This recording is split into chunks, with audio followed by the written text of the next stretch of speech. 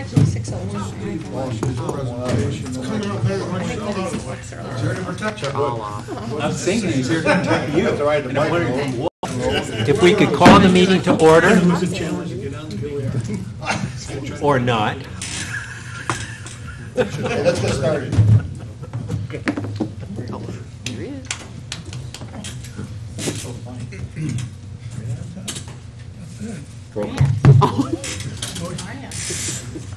Tucker Whitman. Here. Andy Dennison. Present. Ben Vitale. Present. Grant Kyle. Paul Pickney. Yes. Aileen McNabb Coleman. Present. Joe DeForest. Present. Terry Baxter. Aye. Joseph Bennett. Here. Frank Reginelli. Here. Patrick Mahonic is excused. Timothy Lattimore. Here. Michael Didio. Here. Ryan Foley. Present. Keith Batman. Here. If we could pledge. I pledge allegiance to the flag of the United States of America and to the republic for which it stands, one nation, under God, indivisible, with liberty and justice for all.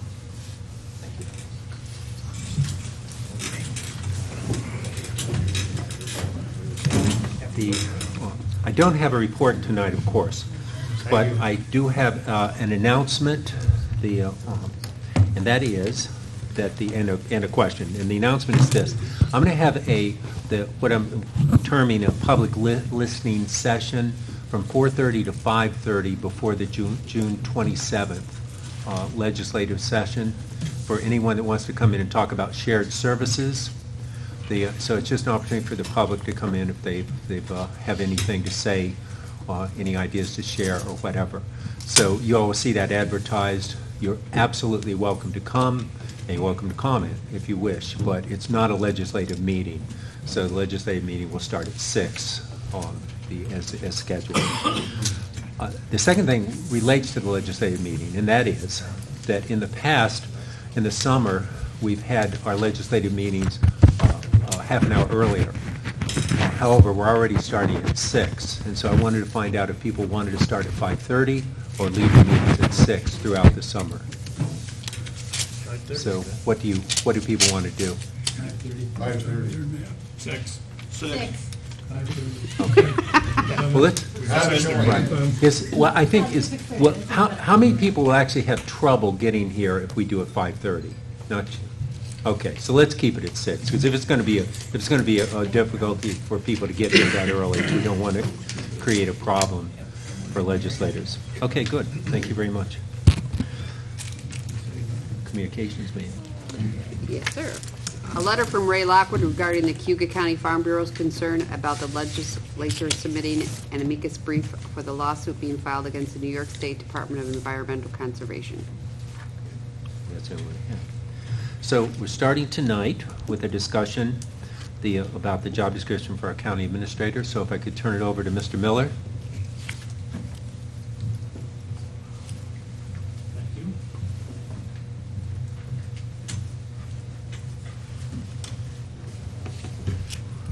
So I'm going to review what we've been going through since roughly the end of April with respect to a project that was brought in to facilitate primarily, and that is to come up with definitions and define roles, responsibilities, levels of authority, and boundaries for different entities within the county. So with respect to the chair, the legislative chair, the legislature and the oversight committees, county administrator function, and then the department heads. So I'm going to walk through a process that we use and then talk a little bit about getting into the job description and the specification. Yeah, Tim? If you move the microphone on.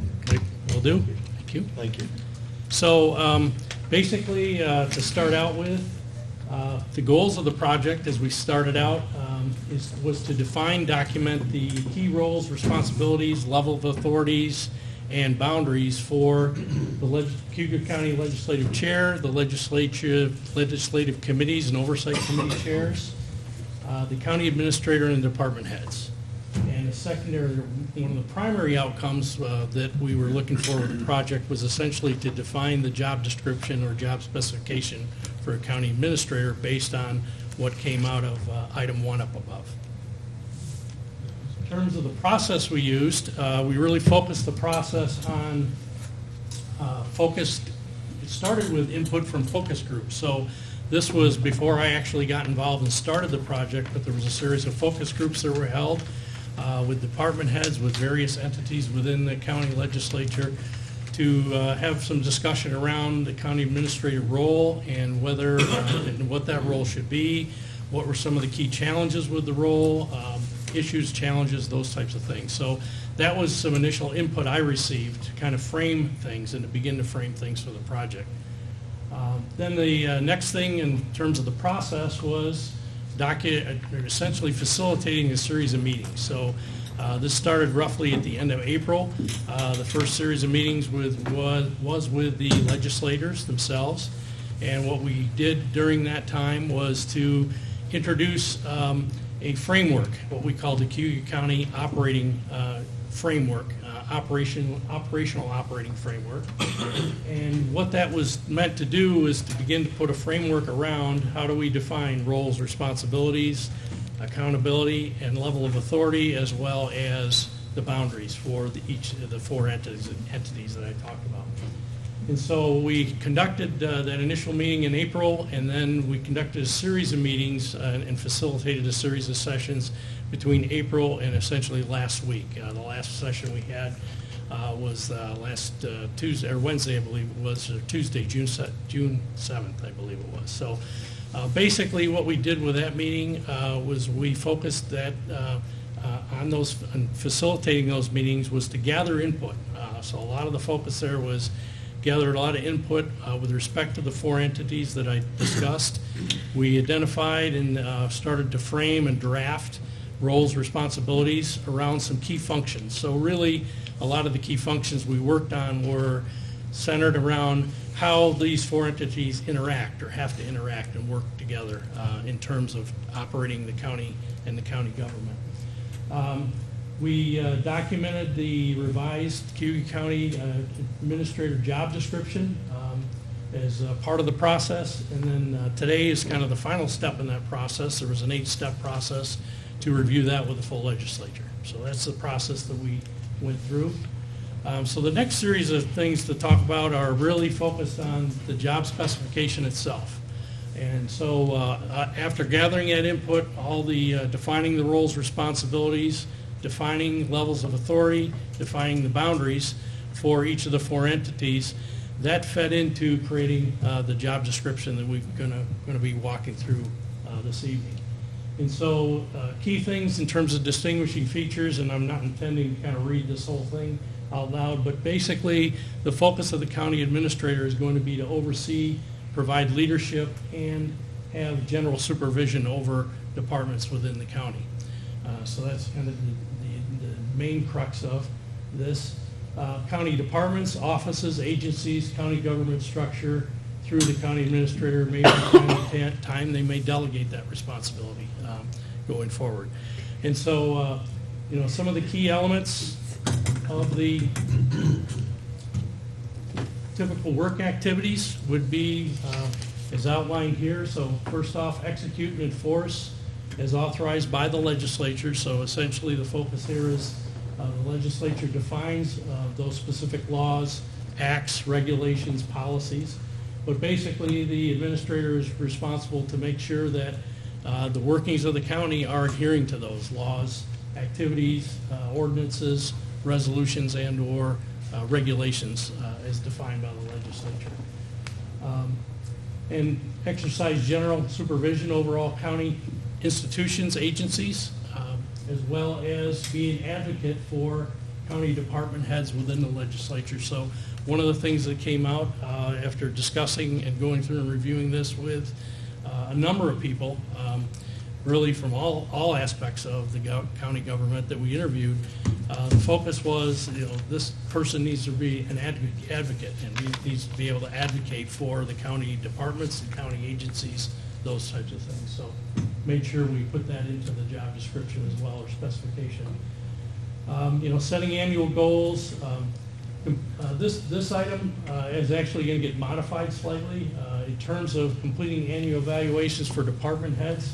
We said excluding elected department heads, but there's also appointed department heads that basically are appointed, so that would be appointed either by statute, by law. Those would be people that essentially the administrator would give input to, but not essentially have the full responsibility to give the evaluation or full evaluation. Those entities are evaluated by a committee. So basically, that's one minor change we're going to be making with this. The balance of this, another key couple of things that came out were with respect to budget, the county administrator's role with respect to the budget. And so the focus of this is that the county administrator would be working with the budget office and work with department heads to put together a proposed budget for the county, and they would in fact present that proposed budget to the legislature, and ultimately when the budget's approved, their responsibility is to ensure that the budget is being executed as voted on, as agreed by the legislature.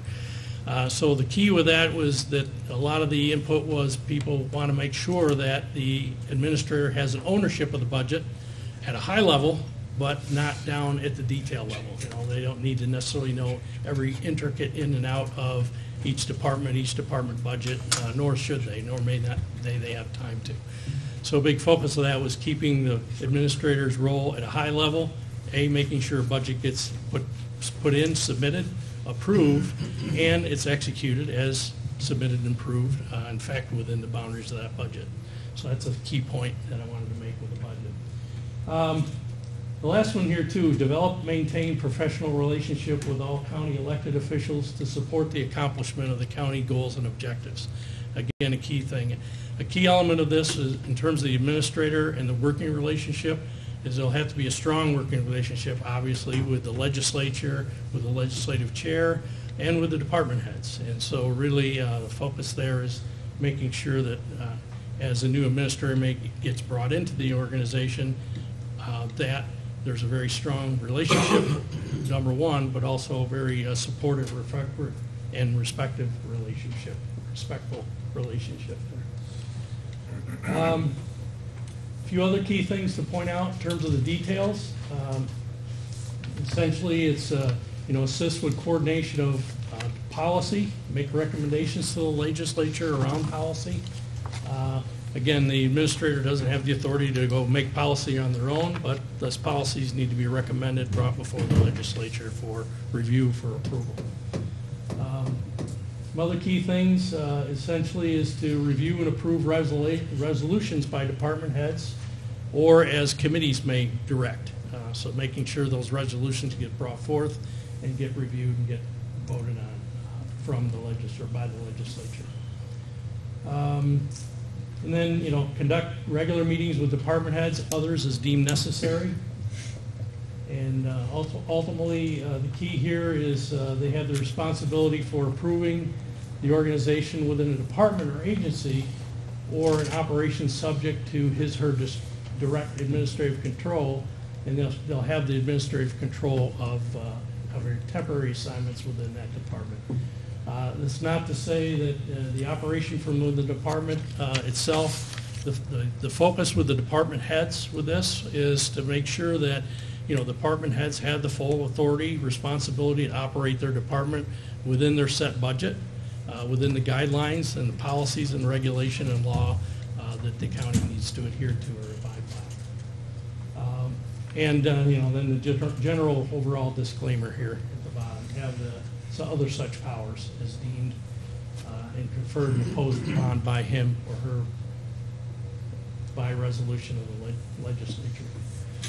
Some key things in terms of this next area is full performance knowledge, skills, abilities, personal characteristics.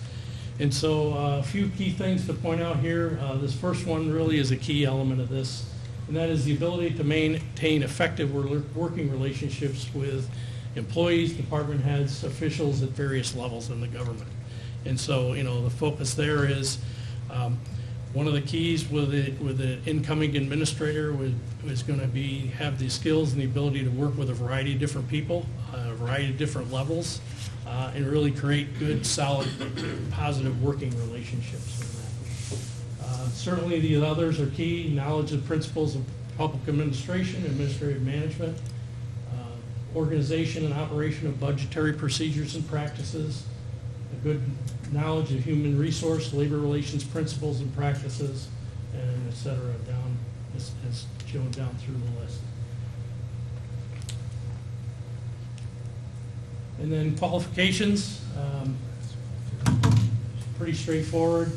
You possess either Master of Public Administration, Master of Business Administration degree, or a master's degree closely related to the field, and a minimum of 4 years paid full-time.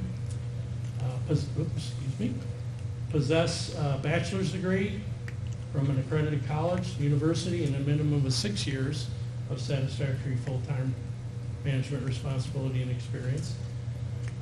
The county administrator is to hold no other public or political office except upon approval of the legislature. And one other minor change that we made with this was that essentially, if they're not a resident of the county at the time of appointment, shall become so within 90 days of appointment, or a time period to be agreed to by the legislature. So depending on the person, the circumstances may warrant extending that or changing that 90-day window. So that's the overview of the job description. So at this point, any questions that you might have? Andy? Can you go back one screen there? I can. The very bottom one, I think you got to be a little careful with. Okay. I mean, I'm just thinking, your HR guys here, I would think. I mean, I don't know how did that get defined, I guess,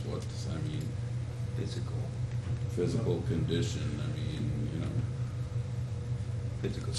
I'd say a general kind of statement, anytime that you go through the application process, you make available to the person to identify any accommodations they might need. And so that's would be, would, I guess, complement this. There wouldn't be any specific physical restrictions that I'm aware of, but there's always that we have to do. If, for example, the person had visual impairment and whatnot, then we would ask for what kind of accommodation would they need? Would they need special readers or those kinds of things? I'm just thinking the way it reads, you know, we could have the best qualified person in the world might be in a wheelchair. Yeah. And when you read that, it makes it sound like, you know, I hate to turn somebody away and turn them a lawsuit because they say, well, I was in a wheelchair, so they said I couldn't qualify for the job, that's all. I'm going to look to our attorney. I'm having a little bit of an issue with the word ability. Just because somebody has the ability to compile data for reports and make presentations does not mean they are going to do so.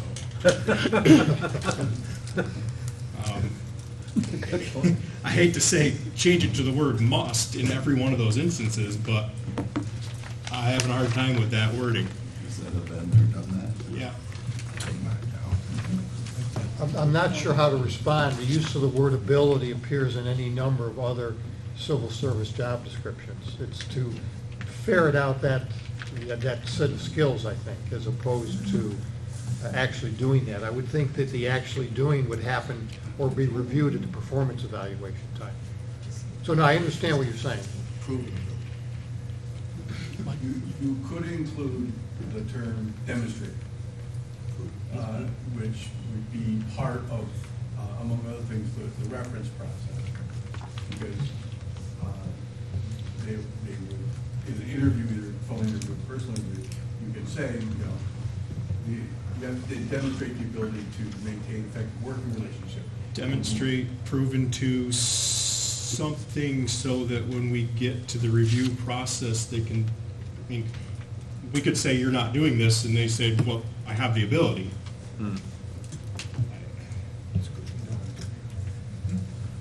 And again, demonstrated works as good as anything that I've had in my experience. And again, that's part of the interview process. Okay, It's really the only this is issue. the job specification, it says demonstrated. Can you give me examples of where you have demonstrated those situations? And you can follow those up with reference checks that will verify that. Hey, Terry. Yep. Could that say ability and responsibility? Ability and responsibility to compile data, so that it's Would that not get just what you're something talking that about, we Tucker? can do? Yeah, I would be comfortable with that. Something more. Well, that's my goal, to make it comfortable. I know, Terry, you know. That's why I like it. Does that work, or? Ability and responsibility. That's what we're gonna do, is hold them responsible. A responsibility isn't, and not to split hairs, but it's not a knowledge, skill, or ability. That the responsibility is bestowed on them. They would have responsibility for that. That would be in the distinguishing features or typical work activities. That's the responsibility. I would think in the KSAs, you would do that through demonstrated, the demonstrated ability. Well, what's the one, is it the slide before that one talks about the Good expectations? to demonstrate. Typical work activity. So this is work, these are work activities, which basically. Maybe that's the place to put it. I know what you're talking about, Tucker. in the-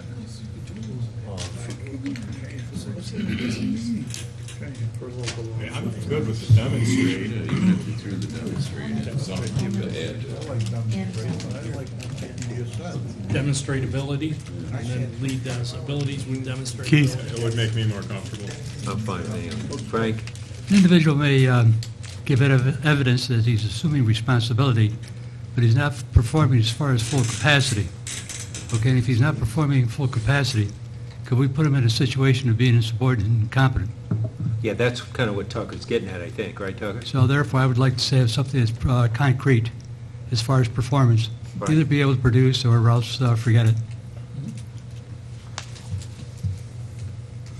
Did we ever figure out, I know it was the next step was trying to figure out I'm trying to wake you up. less department heads that they have to evaluate? Or that's the next step past this process, right? The idea that there's 27 department heads, we're trying to get it down to, they can't manage. Yeah, it's a 26. different- That's a different whole process. different Yeah. process, but- Yeah. But that's the goal. And then the other question is, I can't quite tell, when we have committee meetings, is who's presenting?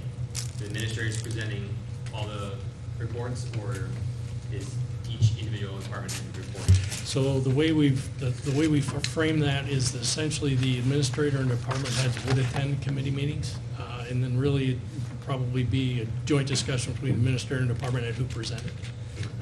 So they both be there, or both be responsible to be there. I think we also said that at some point, administrator may delegate that based on what they have going on or that type of thing. But primarily, the goal was both be there and then discuss on who would present the actual information. Yeah, and that's in the, that discussion is contained more in the, what's that thing called? The operating framework. The framework thing. That wouldn't be in the Which is job in charge of description that anyway. operating framework, is that what we're talking about? Yeah. Yes, Yeah, that's what I was looking at. yeah. Okay, yeah. But, well, before we move off this, so how do we change this? Where are we with this? Because it would be good to get this wording done, because we're going to approve it tonight, hopefully. Follow the protocol. This man here has had his hand up for 5 minutes. Resolving this, don't worry about it. He has a different issue, I'm right? back here observing. Never heard anything good Well, except for he's Tucker. slouched down. Who could see him behind Andy? Oh, all right. So, is ability the ability to do and demonstrate, is that good? What was the wording that? I would say that to be vague. So I wrote down demonstrate the ability. So if you lead demonstrate the, with each, in front of each of those abilities, would that suffice? Is that good for you? Okay, so So we'll we make that, need we'll to Keith. do that, not just have the ability. make that change. Listen, the question is, are we going to have an individual that's able to perform, or is it because he has the ability and he's not performing? Well, if the requirement is to demonstrate the ability, and you don't demonstrate it, But it could going vary- in or during the year, but yes, so it But to what does. degree? Well, that's what an evaluation's about. I mean, how do you quantify that? Okay. What kind of a predicament would that put us in if he has very, very limited ability and we need somebody of superior nature? Won't hurt 'em. Don't hurt 'em. Yeah. Well, he's already hired. Well, that's where the evaluation will come in. Right. Joe? It would seem like part of the interview process would be for the applicant to be able to show their ability to Yeah, that's a good point. a demonstration. Yeah, particularly if we put that, demonstrate the ability. Right, or give Yeah. examples of their ability, right? Right. Demonstrating their ability. Okay, good. Okay, well, that's good on that. Are there other issues with this, with the job description itself? Any concerns, changes? Ben? I don't remember in any of our meetings talking about the requirements for a four-year degree or anything like that. And I have a problem with that because there's a lot of people out there that don't have a four-year degree, but yet have been managing large businesses or whatever for many years. And why would we exclude those type of people? Yeah, I think the current, what's the wording on the current one? In the local law, the language under minimum quals that I think you're referring to, Ben, is number 3, an equivalent combination of training and experience listed above. I think that's what you're referring to. That's in the local law, but That it's not. sounds a lot better than a four-year degree, doesn't it? Depends on what you're looking for. I mean, Yeah, if you well, want to I'm leave the saying- door open for that possibility, that individual, then you put the language in. It depends if you spent your career in community college. Yeah, I'm not- But is everybody good with that? He's suggesting we add, not change, but Change, add right. But add that. this, if you could read that again, Fred? Any equivalent combination of training and experience listed above. Does anyone object to adding that as a qualification? I have no What that allows objection. is what Ben's talking about. Excuse me. I have no objection, but I like to see the number of years of experience that he's exemplified. I think that might come out at the interview process. You might get somebody who has training and experience, and the interview group and his body would ask the question, how much experience do you have? Tell us what it is and why that particular person is qualified to do the job. That might be hard to quantify in this document, but I understand the question. I think Mike has a suggestion. Yeah, based on the terminology that Fred was using, in a case like that, so, like a possession of a bachelor's degree and have a minimum of 6 years, so, or any equivalent.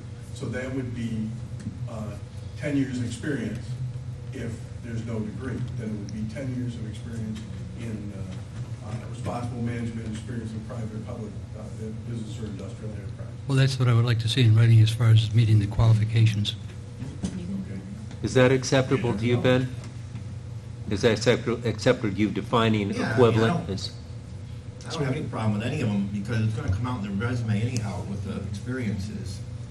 So, I mean, you don't have to worry about getting the person in the room unless you know, you're satisfied with it when you're looking at the resume. Yeah. But we would, I'd like from a recruitment standpoint, a parameter. I like the idea of what you said, so if we utilize 10 years of experience, and I would normally say 10 years progressively responsible experience in a business situation, so then we can discern between those candidates. Being the optimist, I think we're going to get lots of candidates. And I'd like to be able to You may get less quiet candidates, but I think you'll get better qualified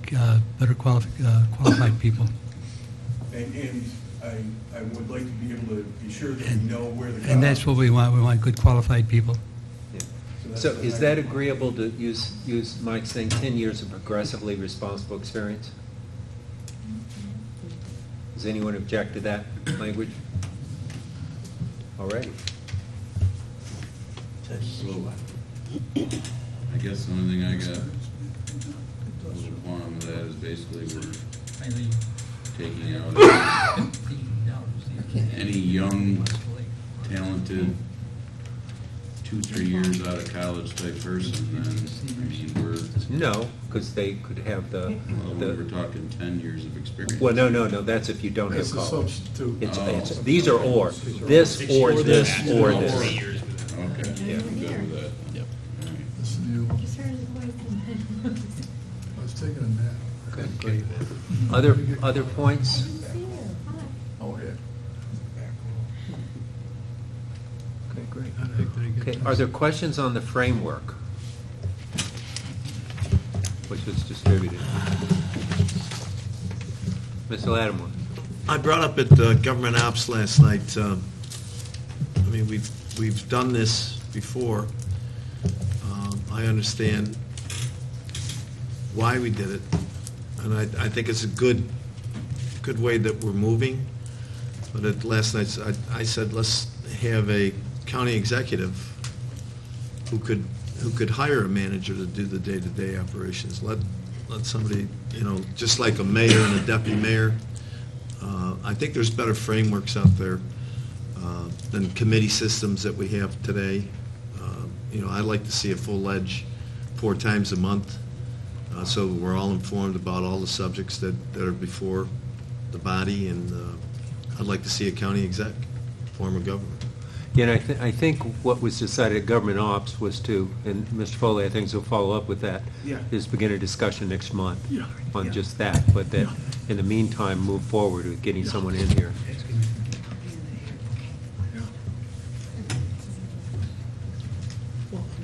Okay. Framework. Any other comments or? Okay, then I guess, We, oh, Mr. Didio, sorry. we have, I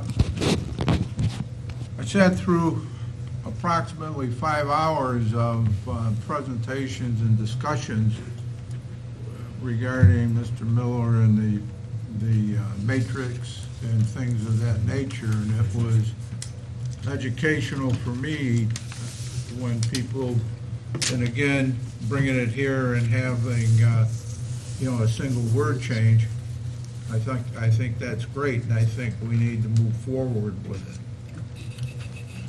Great. Everything that I've heard, anyway. Okay, good. In that case, would you like to make a motion to approve the description and the associated framework and take it forward? We have a motion, a second. Mr. Pinckney, any discussion of that? Okay, all in favor? Aye. Any opposed? Great, thank you. So, yes. Yeah. The next step with it, well, also, let me move on here, but and then come back to the law. But if there are no objections, then we'll also move forward with the search committee of as we've discussed, with 3 legislators, 2 department heads, and 2 members of the public, and that Mr. Russell chairing the group, and that we'll bring the names forward for appointment at the June 27th meeting, so that we'll have hopefully we'll have the names at that point, so the body can vote on that composition of the committee, not just in theory, but in specifics. So that'll be the plan, if no one objects. Okay, great. The next step in this then, we're going to proceed with search and so on, but we do need a local law that reflects this. And so that's why we had the local law from 2010. So Fred will work on that. We'll do this process parallel. Yes. Do you want me to have that for Ways and Means next week? Can you do that for next week? I can do that for next week. He's going to have the local law for Ways and Means next week. It probably won't be very good, because he'll be rushed. But I'll try my best, Chair. We'll do- Thank you. Thank you. So, okay, great. Then, Mr. Miller, thank you very much. We appreciate your work and appreciate the outcome. Great job, Pat. Thanks, Pat. Checks in the mail. Jackson. So, at this point then, thank you all for coming. Thank you for getting my text. Things moved a little faster than I thought they would. So, at this point, we have a presentation, the budget presentation from the college. If you remember, Mr. Mahounic suggested that we do this one presentation with full legislature. This meeting was scheduled for this purpose. The timing worked quite nicely. So, the president is here. Mr. Lattimore. Mr. Mahounic, I count on him for educational pieces, and he's not here tonight.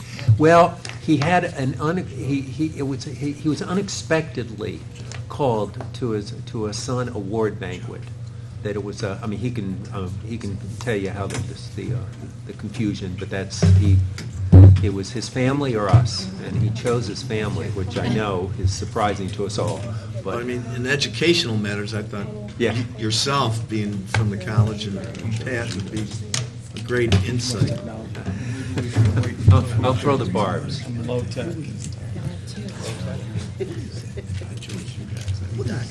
Are you ready, Mr. Chairman? We are. Oh, great. Thank you. Thank you all for the time and the opportunity.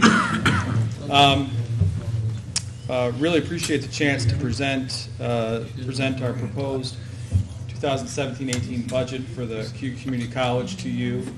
As you may know, the process starts for us, for me, back in about December when we start to do our revenue projections and work through the entire spring. And the real kind of holdup, if you will, to get to this point is waiting the state legislature and the executive budget in April, which then allows us to set our tuition and fee schedule, ultimately have our Board of Trustees consider this, which they did approve in May, and now here for you and for your consideration. So if you'll indulge me, I'll take a few moments and just walk through. I was just trained, so well trained. Really how I think that you go through a budget development process, and to hopefully answer some questions and allow this as a chance to kind of give you all a little more detail on some of the things that I talk about more in theory, and monthly. So for us, whenever I work with the team to say we need to create our budget, what matters most from my perspective is that you understand what your assumptions are, and really fundamentally looking at what your assumptions are as they relate to creating a revenue.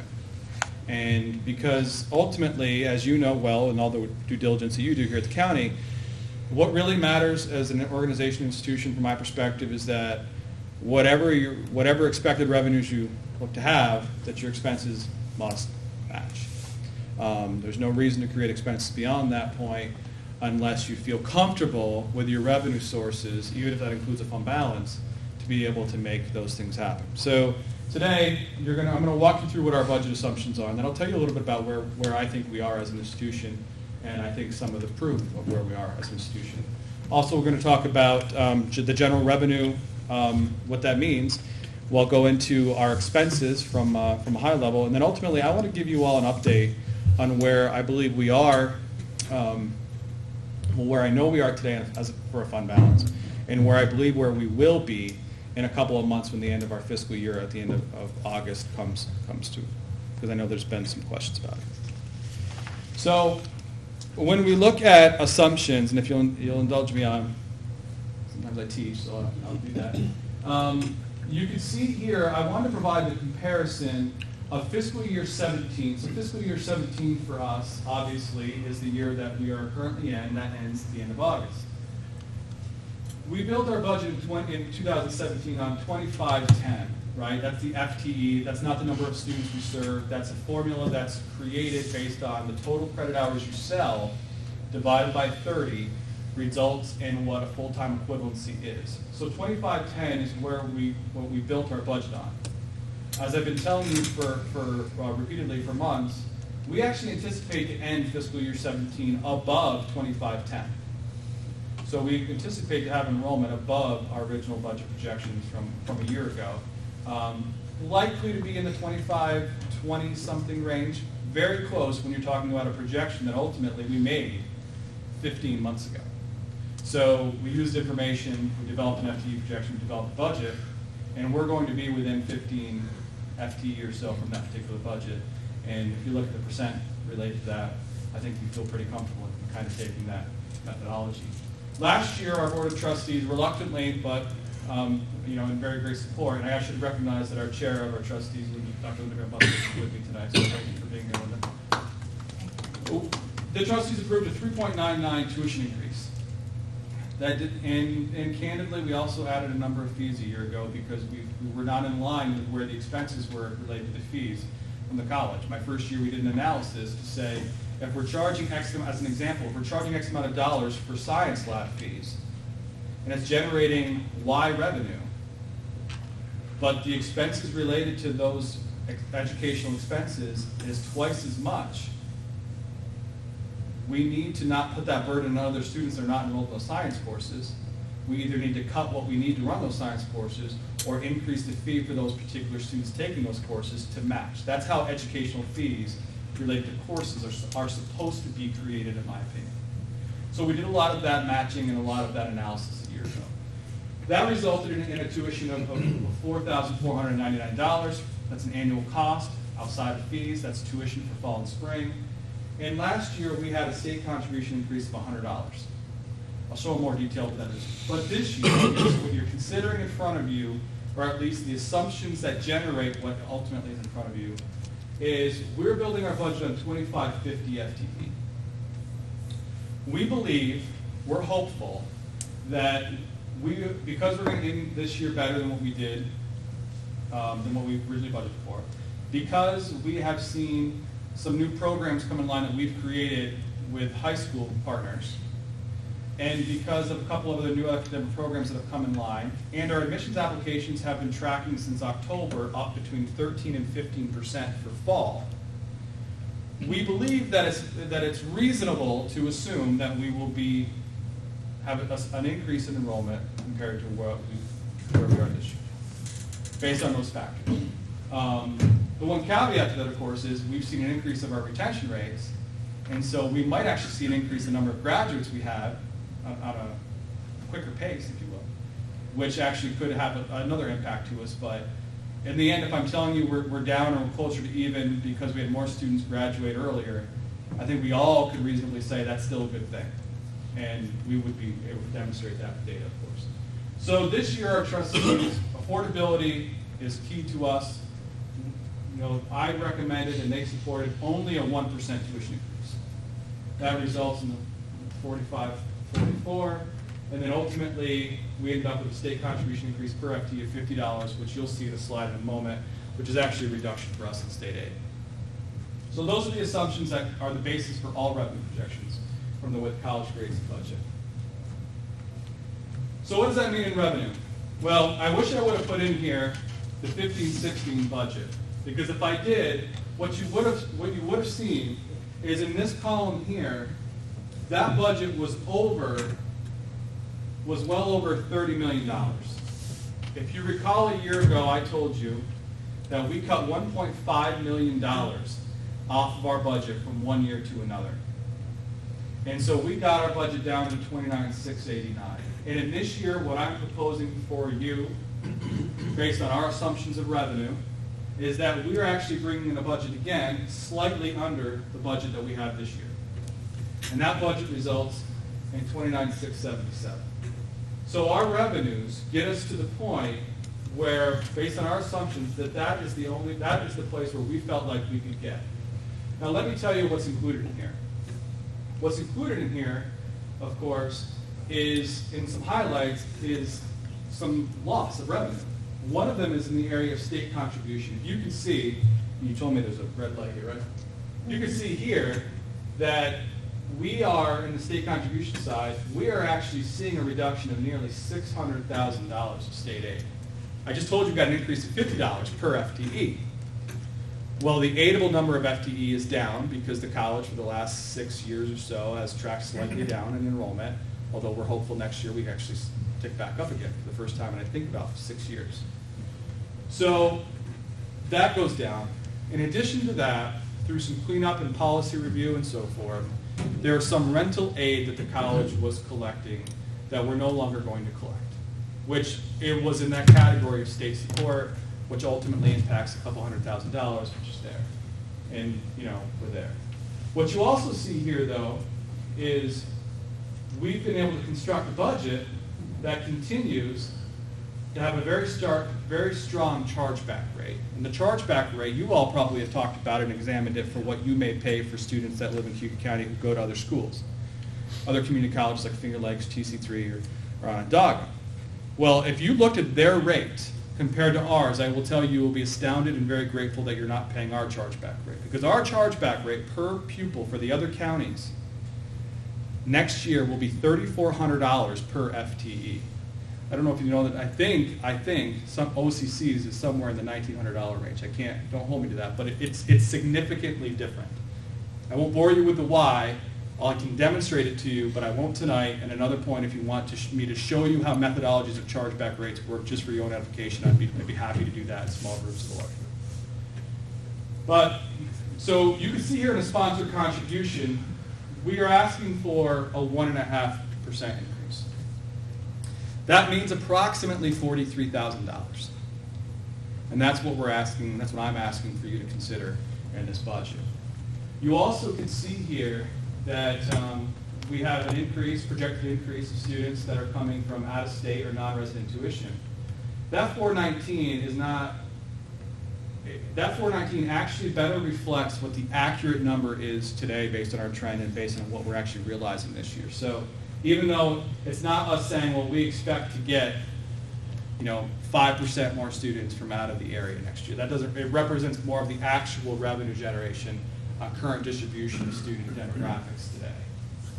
The other thing that we're doing in this budget, which is different than in years past, is we're recognizing the Perkins money, which is a grant that comes into us that's to support career technical education.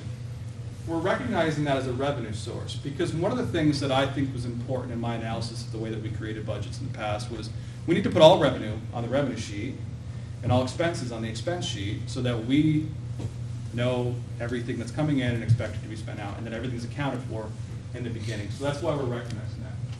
You will see here, in order to get to 29,677 and essentially make up for state contribution, we have allocated, our trustees have allocated $300,000 of our fund balance to do that. I'm going to, even though I say, and I'll say this for the future, even though I say we have to create a budget of expenses and match revenues, we do. Fund balance can be a revenue source, but I'm going to demonstrate to you in a couple of pages why I feel comfortable in utilizing these funds for next year specifically. It is not the long-term answer. This is something that I think makes sense now given the circumstance for now. And you'll also see your miscellaneous fees and generation of revenue is down. Some of that's a factor of enrollment. Some of that's a factor for how we're actually recognizing some of these fees and applying them. But ultimately, that results in the 29.6. So again, to summarize, we have the 2550 FTE, the 1% tuition increase that's recognized in those numbers and that distribution. The $50 increase from state and what that represents, and then the fees themselves, the way that we're recognizing the programs and the sponsor contributions, $44,000. So on the expense side, you can see here that we have, and obviously our budget, the total expenses line up to what we just said and the side. But what you can also see here is that, we've had some changes. The most notable one that creates some confusion is right here in the student tech fee. So the student tech fee, the money hasn't disappeared. But what we've tried to do is to, again, in the spirit of saying, well, what is it that we need to purchase? Let's know now. Let's make the allocation now. And then therefore, when it gets right to the top of the fiscal year, we can go and do what we need to do. Before it was a set aside amount of money that there was another bureaucracy or process for later on in the academic year where people requested and so forth. And I just felt like it was cumbersome and just simply not needed. So ultimately, the student tech fee, as we saw in the previous slide, it generates more than double that. But for projects and other technology, those things are actually now embedded within things like general, okay, or in other areas where you can in equipment. So when you say, well, why is there this big jump in these areas? It's because we're taking this and we're now recognizing it, part of it is recognizing in the actual categories in which we intend to spend those funds to better align where we're at. So it's not as though it went away, it's just the way that we're recognizing them in the particular aspect. Any questions on the expense or the revenue side? Yeah? Yeah, Ryan's got a question. Yeah. The student tech fee. Yeah. So you're still charging students? Technically speaking, the student tech fee is the only mandated fee that you can put on a student that is ultimately allowable. And one of the initial analyses that we did a year ago was that the utilization of that fee historically was used in a rather limited way. The student tech fee was established by the SUNY Board of Trustees and actually confirmed locally at the Cayuga Community College trustee level several years ago. And the scope of it can actually be used for any sort of technology, including staffing and other subscriptions, and licenses and so forth, software, hardware, that affects any aspect of student technology. So candidly, a year ago when we increased the fee slightly and we tried to reapply it to other areas, we were able to look at how do we help offset some costs in supporting students, say, in the help desk area or other areas of staffing. It doesn't impact their staff risk. It's just we have an allowable revenue source to apply towards these allowable expenses that allow us to, not to use it 3 times, but that give us the opportunity to be able to help offset other things in a way. So the student technology fee today is $11 per credit hour. So what was it previous that it went to? You said It was $9 per credit hour. No, but you said it went to, when you passed it initially, it was going to certain... So 2 years ago and probably much before that, the fee was always there generating several $100,000. And that was being spent on tech projects. But what was happening in the budget process, the one that you would have saw, the one that the trustees saw, it was just to set aside money that was going to be defined in the future. This year, I asked for all specific requests up front. What could be considered for tech fee, what could be considered for everything. Because if tech fee can't cover an equipment purchase, that doesn't mean you couldn't cover it in another revenue source if it was important to our mission, vision, and goals. And so, but most importantly, from a budget perspective, I don't want other what-if expenses out there that aren't accounted for when we go through the process once. Because then it just feels as though we're looking for other pockets of money, and ultimately they all roll up to institutional dollars. And that just didn't make any sense to me. Gary? On the out-of-state non-resident tuition, Yep. those numbers are like a 35% increase. Yep. What drives that? It really just That- better reflects actual revenue that was there. So we went and looked at it as a group and said, okay, what did we put in? I have to go back. 279 Okay, we put 279 in last year. But what did we actually receive? Okay, that's what it is. You got We more. received closer to 419. So we're reconciling and say, well, if we're going to go forward, let's put in what we actually received a year ago, instead of just putting in understating it. Didn't necessarily make sense. If we knew that it was expected to be more likely, and it actually better reflects a little bit more of the trend data, that's closer to what it was. Thank you. Yeah. Andy? What does a student actually pay? I mean, you show you said there's fees on top of tuition, so what does it actually cost a student to go to Cayuga Community College? So if you're a full-time student, okay, and you're going for the year, you're going to be paying the 99 this year, whatever it is. 4.544 this year. Right. That's your tuition. If you are so then on top of that, you're paying approximately $130 student activity fee. You're paying you're paying $11 per however many credits you enroll in, so at least 12 each semester for this technology fee. We have a wellness fee of $20, which allows you access to the fitness center and so forth for the semester.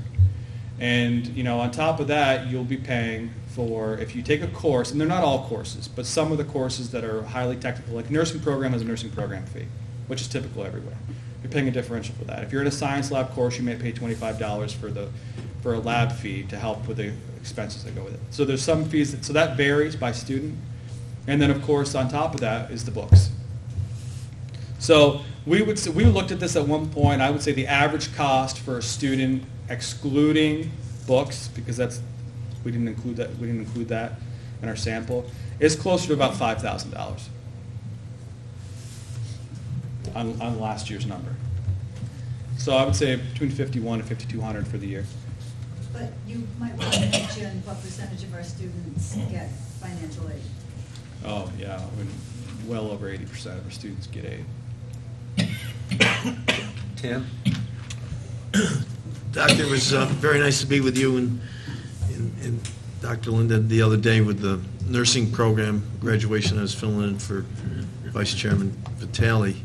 It was nice that every one of those graduates had a job, a job, after their graduation.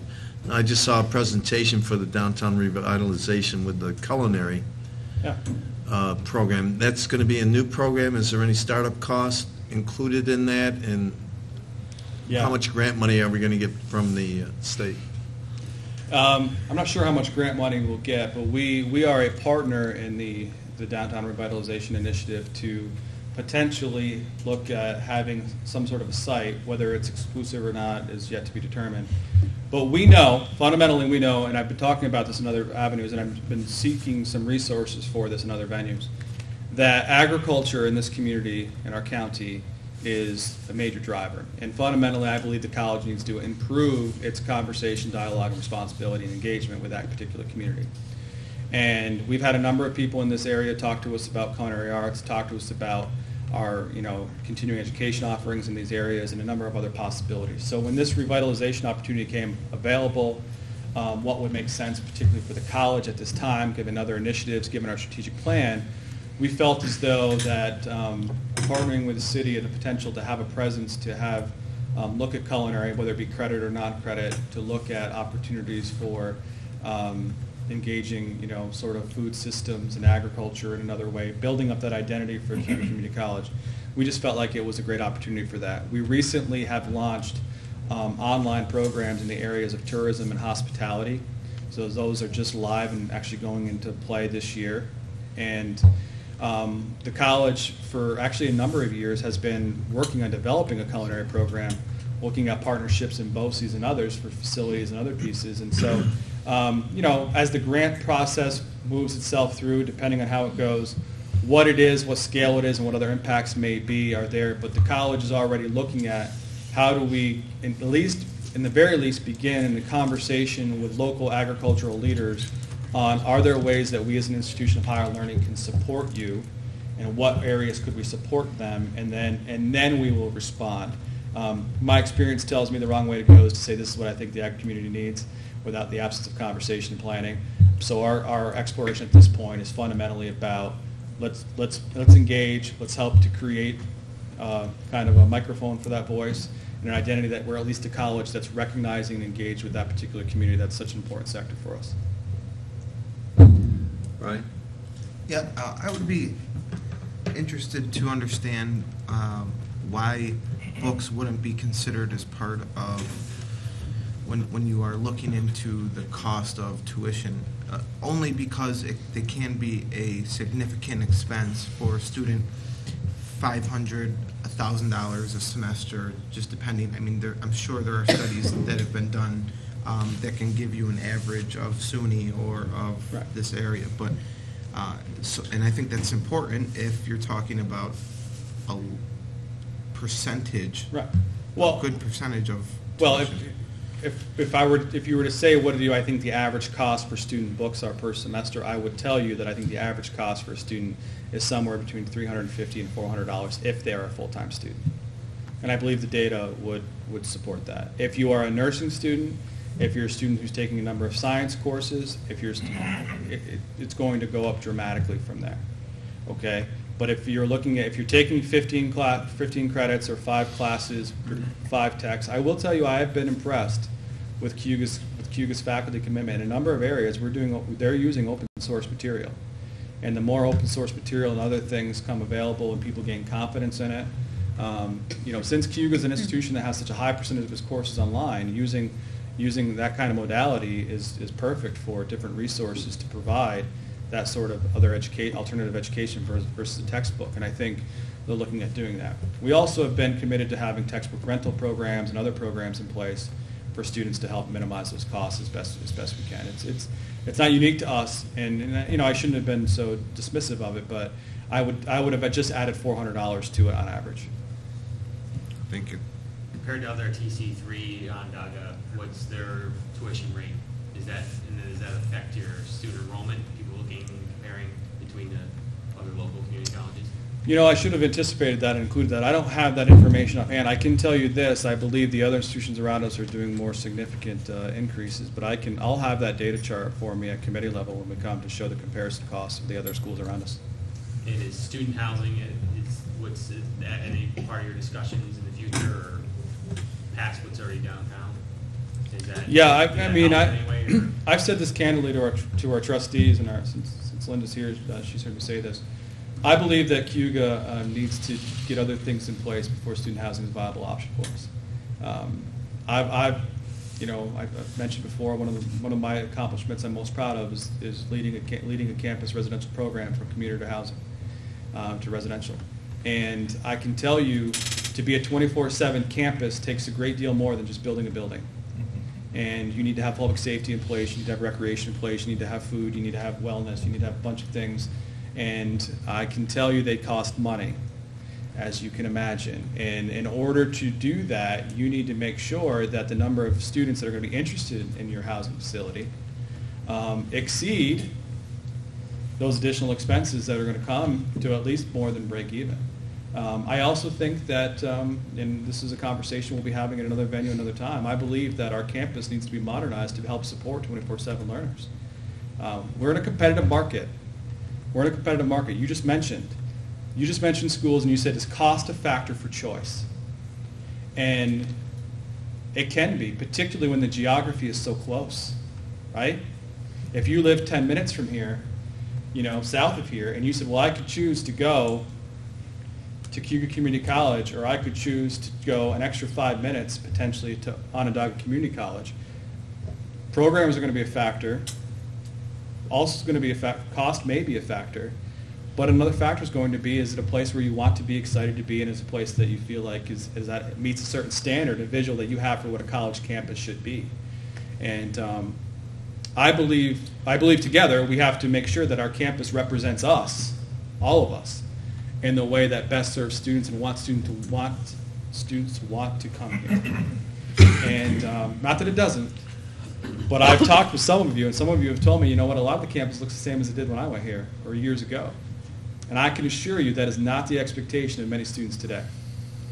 And so that may take resources, that may take creativity, but I think together we have to look at that, and the more we can, we need to have athletic programs, we need to have athletic facilities to be able to attract students from out of the area, without a doubt.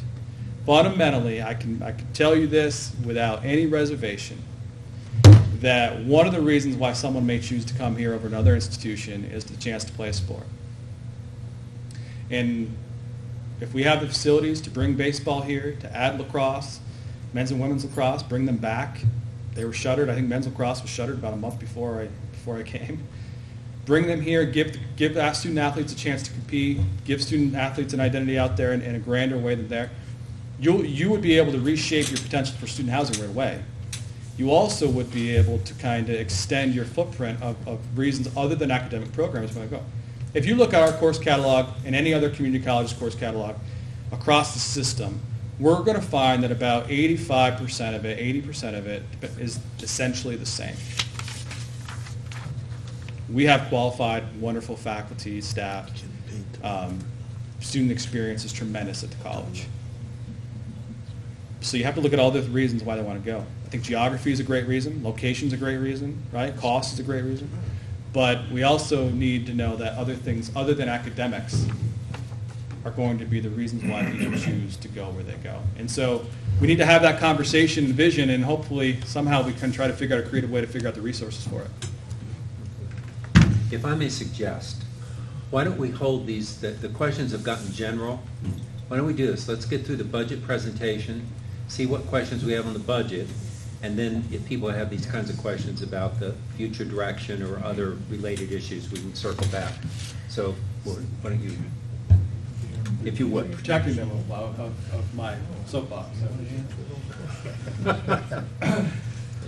So we went through the expenses, and again, general highlights, just to provide some rationale, and we can share this and get the copies out to everyone so you can look at it more closely. I wanted to provide context to it before I shared it specifically.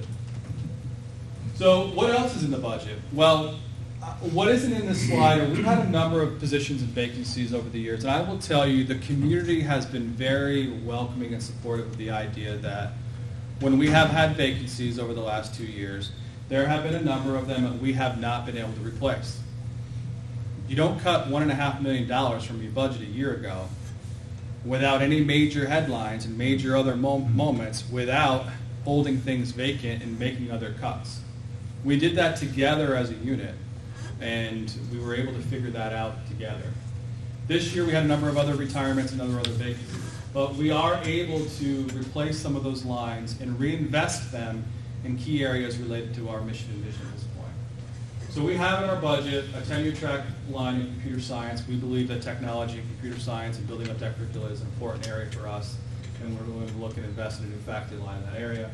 Biology, we have a number of biology classes that are highly subscribed, number of sections year-round. It's a high-need area for us to add another talent. We have in here a one-year temporary position faculty line in the area of English. We did actually have some retirees this year, but we have another line in there for a one-year temp. That gives us flexibility, by the way. It also gives us great quality candidates to fill these roles. And we have a one-year temp in here for our early childhood education program, which we have a degree program for that this year we held vacant. We didn't have a full-time faculty member on the line. On accreditation standards, you have to. And so we're going to do that for this next year and continue to review that particular program. On the staff side, we put in the budget a position that we've yet to define in the financial aid and business area. The world of financial aid for students, we just talked a lot about affordability and access to funds, is more and more complicated as we go. The Excelsior program, wonderful for those middle-class New Yorkers who will take advantage of it, may require some additional work for the institution side of it. And so yet to really understand what the impacts may be, even without that program, we really felt as though that's a critical area that if we hit our enrollment marks and we feel confident in the fall, we'll likely define a position and bring one in place. We also have identified that in the area of resource development, the world of grants and competitive grants and landscape, we mentioned one earlier today, we really need to build that area of our college. And to my knowledge, it's been a number of years since the college has had a grant writer at all. And I think when the time where they did, perhaps it was connected more with the foundation than with the institution or the college specifically. So our trustees have been very supportive of this. And actually, it was one of the two positions that was identified when I first arrived from inside the college of that faculty and staff felt as though that we needed. So we've been able to secure that in the budget for next year. We have 2 full-time administrative assistant lines that we're filling. The searches are already ongoing. Those are actually replacing some part-timers, and that's actually related to some other decisions that needed to be made based on collective bargaining groups and others. But we're excited to be able to add those to help support some of our professional and executive staff for the fall. And in the Dean of Students and Chief Diversity Officer, I mentioned this, I believe, at the meeting at Emerson Park last month. One of the SUNY regulations and mandates that was identified a couple of years ago was that each SUNY campus, all 64, by August of this year needed to have a chief diversity officer in place to meet the diversity, inclusion, and equity policy that SUNY Board of Trustees have established. We had a task force this year that reviewed job descriptions, they identified community need and opportunities, and ultimately provided a recommendation to me, and then I did to the board, that said we need to reframe and restructure our student life and student affairs area. The area of conduct, the area of mental health, the area of diversity and inclusion are getting complex, and we really could benefit from adding that administrative layer. So with the support of the trustees, not only is that will bring us to compliance with the SUNY regulation, because it actually has to also be a senior official, this will allow us to, I think, really strengthen some of our administrative areas and key areas. So those positions are in the budget as well. And the last piece that I wanted to just go over is the fund balance. So,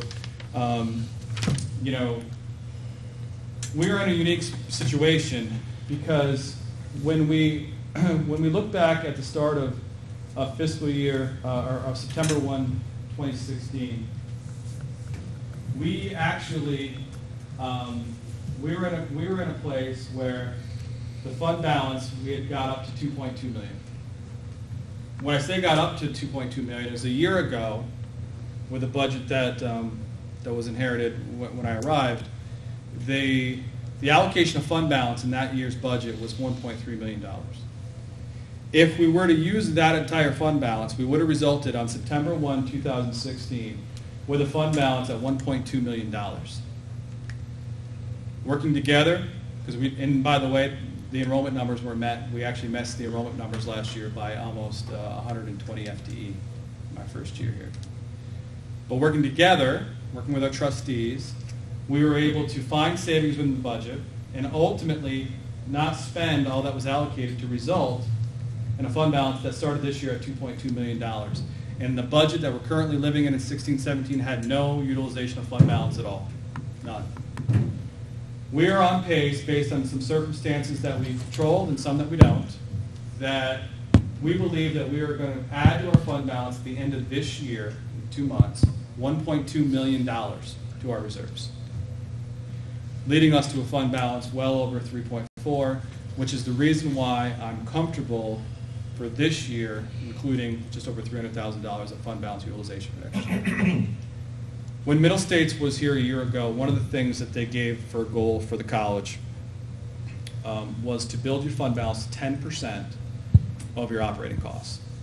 And as you can see, at $3 million, with a budget of $29.6, we would be able to achieve that within a year and a half. So, fundamentally, we think the budget that we present to you, even though we're asking for 1.5%, we think it's responsible in the area of student affordability by only increasing tuition 1%. We believe that by bringing in a budget that's actually essentially flat, slightly down than a year ago, and being able to align with some of the investments we have, both programmatically and in staff, that we think it's a responsible budget that helps us actually move forward and isn't just reacting to a decline. So with that, I just would ask for your consideration for the increased support. Okay. Mr. Lattimore? I as an alumni, I mean, I have no problem with the increase. But one of the jewels in your crown was the NASA Regional Application Center, the Institute for Application of Geospatial Technology. I know the president's got gazillion dollars in his budget for NASA, and we should revitalize that as much as we can. And I've spoken to you several times on that issue. I think we could fill the seats with that program, and I have no problem with increasing if we don't lose one of the jewels in the crown. I appreciate the question, and I wouldn't mind taking 2 minutes just so people understand the differences that sometimes get lumped together.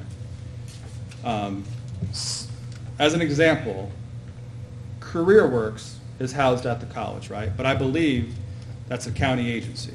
Yes. Is that correct? Yes. Yep. No one ever, I don't think, confuses that with that's the college. Although we love hosting that and benefit greatly, I think, by them being there. But IAGT, similarly, is its own entity that cannot be funded by college dollars. Cannot. So when we talk about where they're at as an entity, that entity itself